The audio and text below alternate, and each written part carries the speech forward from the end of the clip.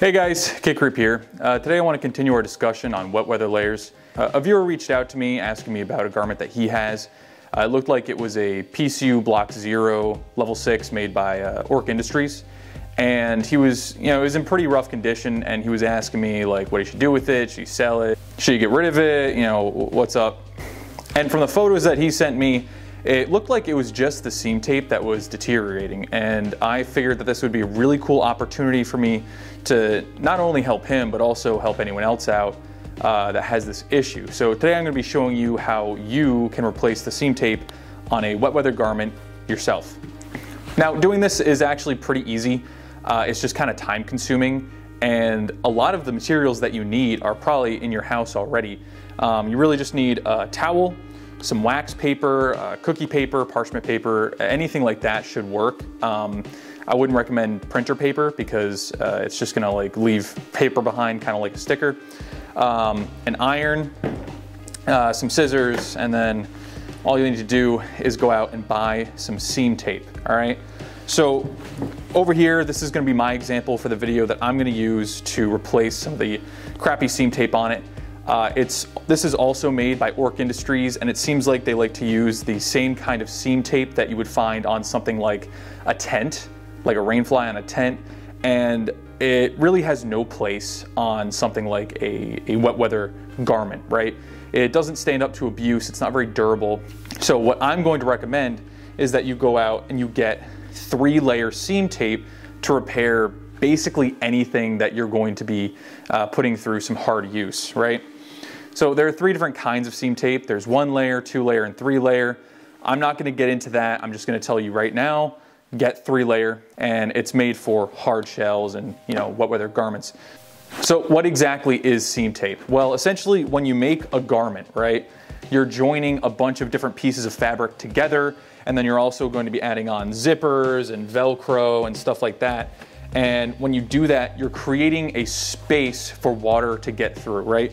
So where the seams meet on 2 pieces of fabric, or where you punch the needle through on the fabric, it's gonna create holes, it's gonna create gaps, right? So now you no longer have a waterproof garment, no matter what it's made out of or how well it's treated, okay? So you need to seal those seams up, and the best way to do that is with seam sealing tape, okay?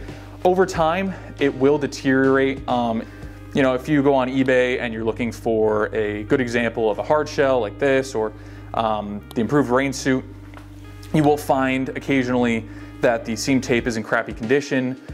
So it might be a good idea for you to buy it at a lower price and then take the time to repair it yourself, right?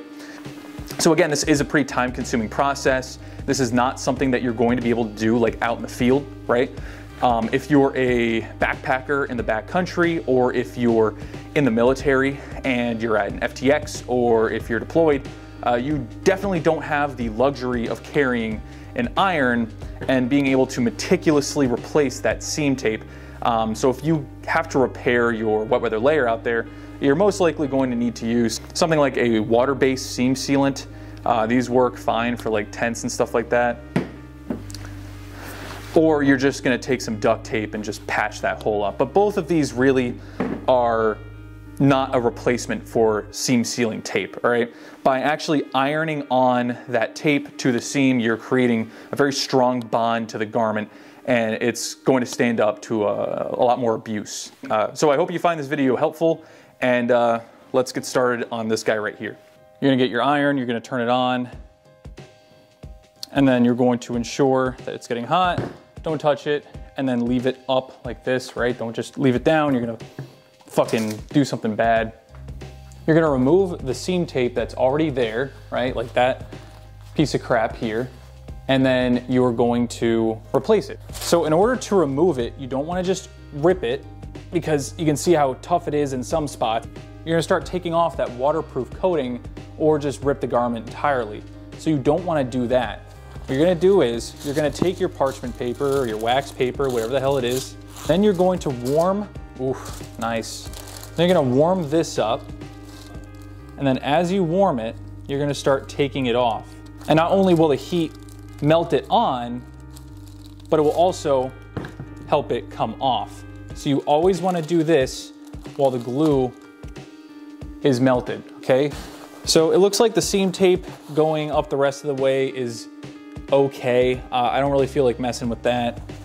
But then as we get closer to the top, we'll see that that seam tape is in pretty crappy condition. So we're gonna remove that as well. So take your parchment paper and you're gonna melt that glue. And then we're gonna get it while it's hot and we're gonna start to remove it. If it's hot enough, you might not even need the heat anymore. You should be able to just peel it right off, just like that.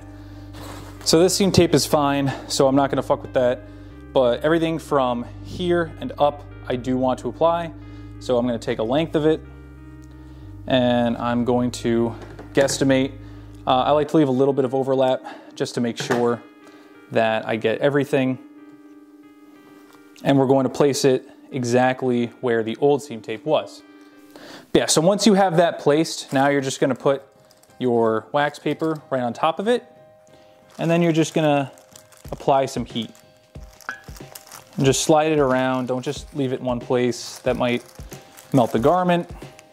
Really try to press that on. And then take it off very carefully. And then really try to isolate that area that you're working with. Try not to like get it on anything else as best as possible.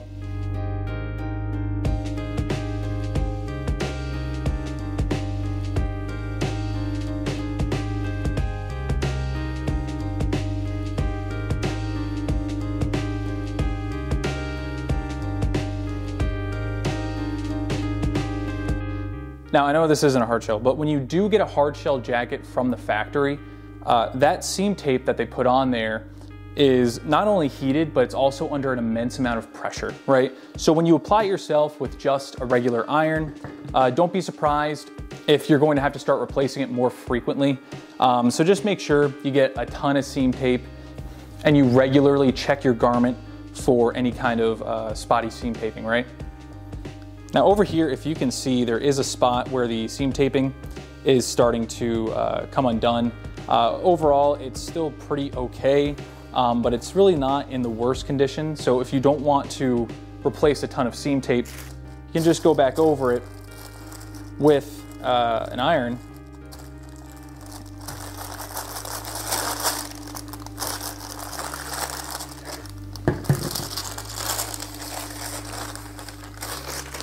And there you go. I mean, it looks beautiful. Now with a rain jacket like this, you might not be able to tell, but it looks like I'm melting the waterproof material a little bit, so be careful with that. And then over here on the other side of the collar, we seem to have the same issue where the seam tape is just kind of crappy, and I just want to replace that with good seam tape. So we'll just do this one more time.